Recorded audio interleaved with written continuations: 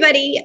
So today I am going to talk about exploring intelligence, and I'm very excited to be here. I wish this was an in-person discussion, but I'll try to keep you entertained. In trying to build smarter artificial intelligence, researchers often try to ape the brain.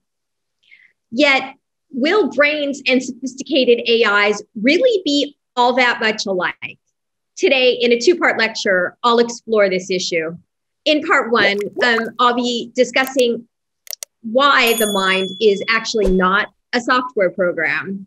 So we often use language of computers to discuss the brain. We talk about storing memories, retrieving information, processing data, and so on. But how far can we push the computer analogy when it comes to really understanding the nature of the mind itself? Is the mind really a software program? That's what I'll be talking about in the first segment of today's discussion. In part two, I turn to an issue that I develop extensively in my book, Artificial You, the topic of the possible engineering of conscious experience into artificial intelligence. So notice that many people think that consciousness is a sort of outgrowth of sophisticated intelligence. So we see this in the biological arena, for example.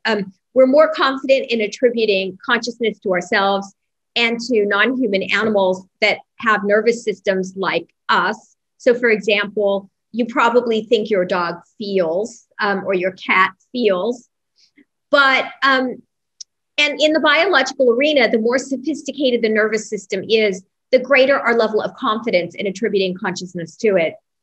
Now, I suppose that this isn't a bad idea. I mean, I'm far less confident thinking that, say, a shrimp is conscious. Maybe it has a little bit. I mean, these are super deep issues. But in any case, what I want to explore in the context of a discussion of artificial intelligence today is the general question of the relationship between consciousness and intelligence.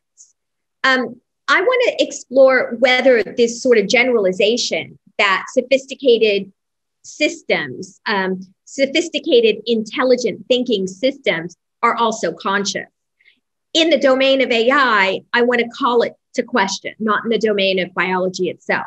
So what I'll do is I'll discuss reasons why sophisticated AI may not turn out to be conscious. So super intelligent AI may not have inner experience. And I'll explore the general idea of what I call in my book, consciousness engineering. So that's where we're going today. So what I'd like to do now is turn to part one of the lecture. And I'll begin with a quote by the late Stephen Hawking. He said that, I think the brain is like a program. So it's theoretically possible to copy the brain to a computer and so provide a form of life after death. Well, is that right? That's what I want to look at today. I'd like to start with an example to kind of bring the issue home.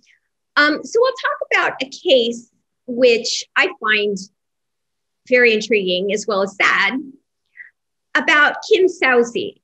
And I talk about this at the beginning of chapter 8 of my book, so I figured I'll just read a little excerpt for you.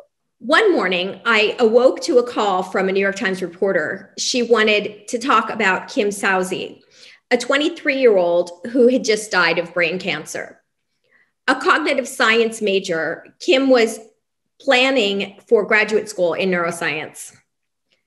In college, Kim and her boyfriend, Josh, had shared a common passion for transhumanism. That's a philosophical movement and cultural movement that encourages the use of technology for longevity and other forms of enhancement.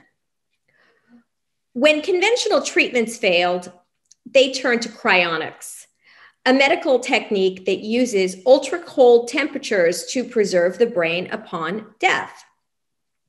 Kim and Josh hoped to make the specter of death a temporary visitor. They were banking on the possibility that her brain could be revived at some point in the distant future, when there was a cure for her cancer and a means to revive cryonically frozen brains. Cryonics is controversial. Cryopreservation is employed in medicine to maintain human embryos and animal cells for as long as 3 decades.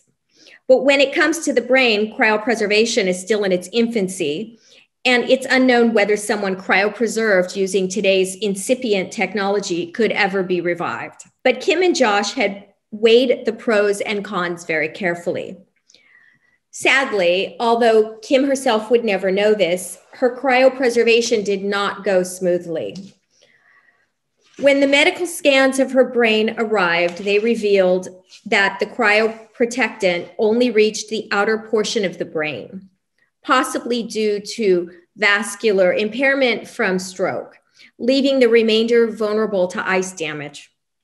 Given the damage, the author of the New York Times article, Amy Harmon, had called me to consider the suggestion that once uploading technology becomes available, Kim's brain could be uploaded to a computer program.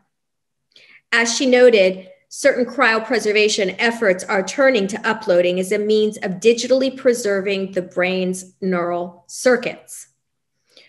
Harmon's point was that uploading technology might benefit Kim, and more generally, those patients whose cryopreservation and illness may have damaged too much of the brain for biological revival. The idea was that, in Kim's case, the damaged parts of her brain could be repaired digitally. That is, the program that her brain was uploaded to could include algorithms carrying out computations that the missing parts were supposed to achieve.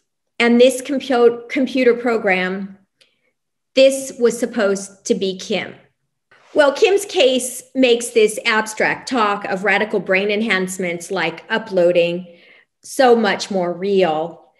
But her example illustrates that even here on Earth, these ideas are indeed altering lives, even if the examples seem speculative.